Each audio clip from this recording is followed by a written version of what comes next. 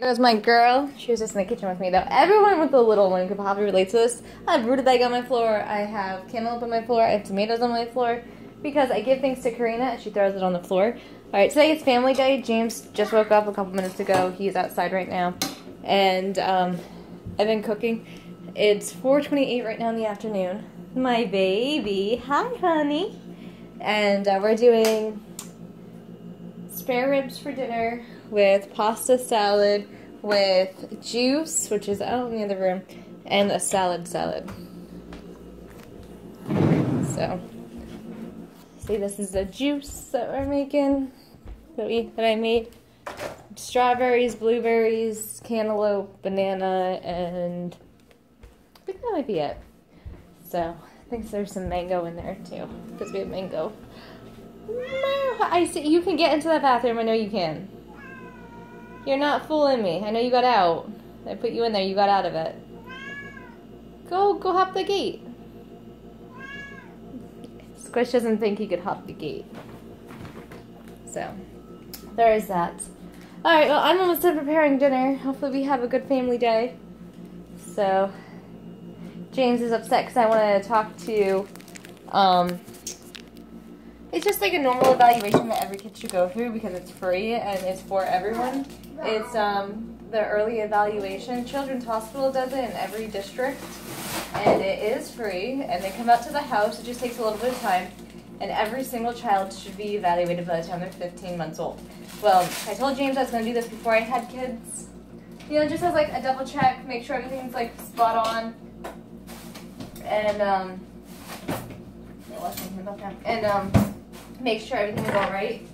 But he got offended by the fact that I want to do this for my child, that everyone should do this for their child, because pediatricians only see your children for small amounts of time, 10 to 15 minutes max, every 2 to 3 months. So, and you know, there's a lot of things that can be missed and are missed, and by the time that kids get into kindergarten, the early evaluations and their early interventions are over with. So, and my child's not going to a public school, so since my child is not going into the system, and I am homeschooling her, well, we are homeschooling her, the early evaluation is crucial for a child that is going to be homeschooled.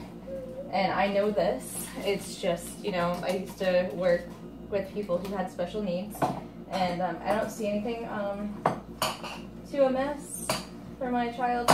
My child doesn't say clear words yet, and she is 13 months old. So, she started walking at 11 months old, she started crawling at 8 months and 2 days old.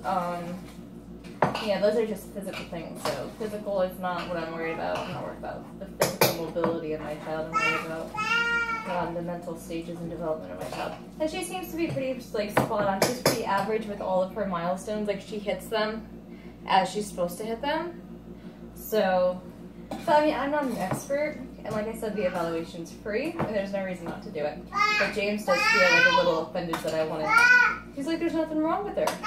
She's advanced. I'm like, James, really? I don't know if I'd call my child like super advanced or anything, but she is awesome, and I love her. I don't think there's anything wrong with her per se. I just think that there's something wrong with getting, you know, a professional's opinion of, you know, what they think about exactly where she's at. So, I am going to do this, and at the next doctor's appointment, I'm going to ask for the paperwork, I'm going to fill it out, and we're going to go through with it. So, and everything's going to come out perfect.